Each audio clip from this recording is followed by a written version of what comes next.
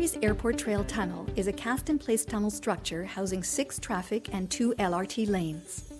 Starting the design in April 2011, the tunnel was completed in October 2012. This aggressive schedule was necessitated by the overall schedule of the runway development. The walls and roof slab for the tunnel were poured monolithically in 12.5-meter-long segments using a traveling formwork system. In total, more than 60,000 cubic meters of concrete were placed in 12 months. The project team was able to meet the schedule due to an innovative approach that maximized the flow rate of the concrete pour without exceeding the pressure limits of the formwork.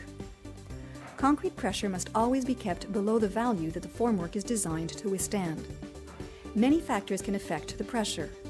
In order to resolve these challenges, a system of reusable sensors was developed. The development of the digital instrumentation built on a legacy of manual pressure testing combined with laboratory environment testing resulted in an easy and practical monitoring solution suited to construction.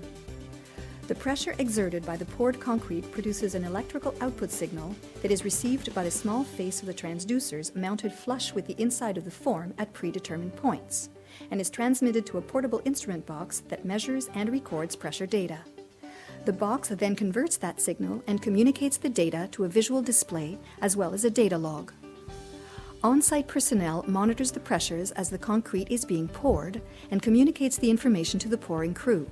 As pressures approach the limits of the formwork design, crews can be informed and the pour rate can be slowed accordingly. Conversely, the pouring crew can also be informed if the rate of pour can be increased without compromising the integrity of the formwork. The initial hardware costs of the pressure monitoring system, under $7,000, are relatively insignificant compared to the cost of a formwork failure. As pressure on the formwork increases, there can be very little indication of impending failure. This monitoring solution keeps pressures below design specifications, making concrete pours safer by helping to avoid failures.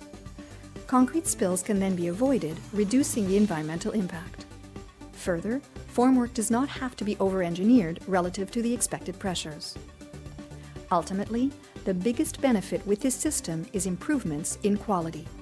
Exceeding design pressures can also cause increased formwork deflections.